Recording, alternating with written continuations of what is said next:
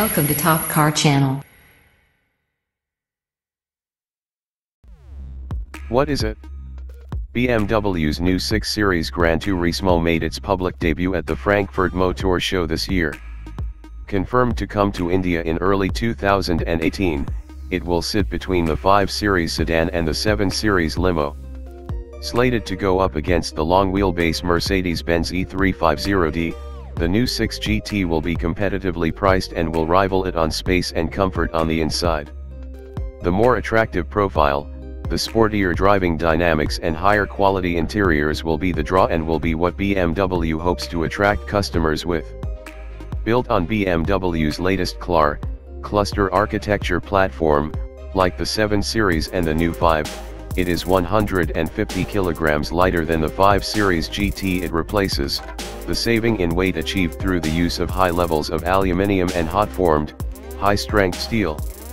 Air suspension will be standard for India, and we will also get variable dampers and active anti-roll bars as well.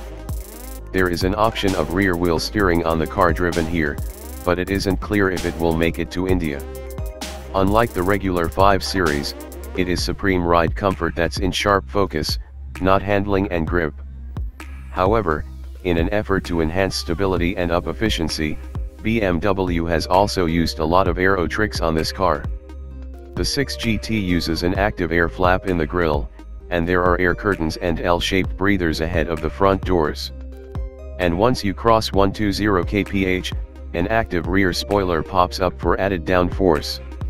This is to counter the wing-like profile of the car and negate the lift generated by the rounded upper body and the flat, encapsulated underbody. Importantly, for India, the car also gets a lift feature that increases ground clearance by 20 mm soon after you hit the button, so most speed breakers and poorly designed driveways should be no problem.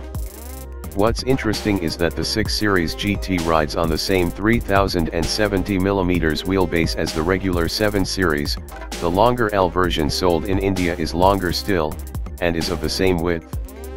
Like both the GTS before it, this model comes with a flowing coupe-like roof, frameless doors, and a large, lift-back or tailgate with a 610-liter capacity.